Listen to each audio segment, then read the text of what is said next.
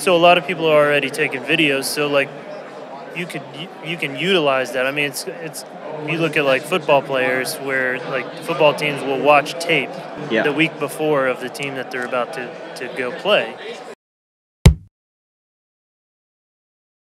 Or even videoing like your own climbing. Like I'm like in this day and age, I'm guilty of it too, Instagram and like putting stuff up there. But like everybody's always taking videos already anyway, of like, especially in our industry, because like we do really cool things. Like we're getting to do this rad stuff that nobody else really gets to interact with. So a lot of people are already taking videos. So like you can utilize that. I mean, it's you look at like football players where like football teams will watch tape the week before of the team that they're about to go play. It's the same kind of thing of like when I was really getting into competing and wanting to improve, my wife, being the sweetheart she is, would like be out there with her phone and video me like foot locking, to be like, okay, locks 1 through 5 are good, but that 6th one was crap, which meant 7, 8, 9 was crap too, because like I was thrown off. Trying to catch up, kind of. Right, exactly.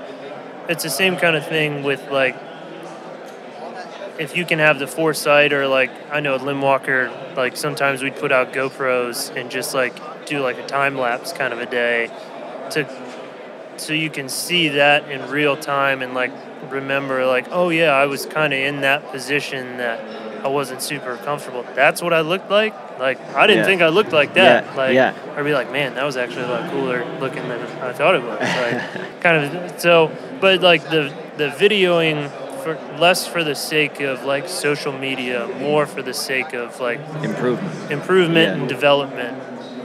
I think it's a tool that like we don't use well enough.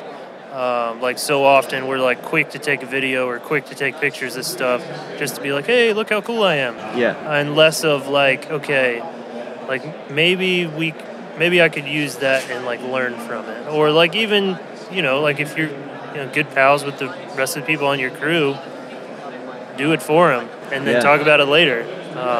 Just like having that team aspect of like we're all trying to improve together, so that we're all safer and better in general. I think that is a great point, because like you're saying, in sports teams study footage all the time, and if you've ever watched yourself climb on film, like if you've been at a competition, or even if you're at work and you felt like, that was a good removal and I got like 5 minutes footage of it, and then you watch it back and you'd be like, oh, that looks way more clunky than it felt. And you can see the areas where you could have actually been smoother and made up time and not had to faff about with a way that you were setting up because of your positioning or something. Right. Which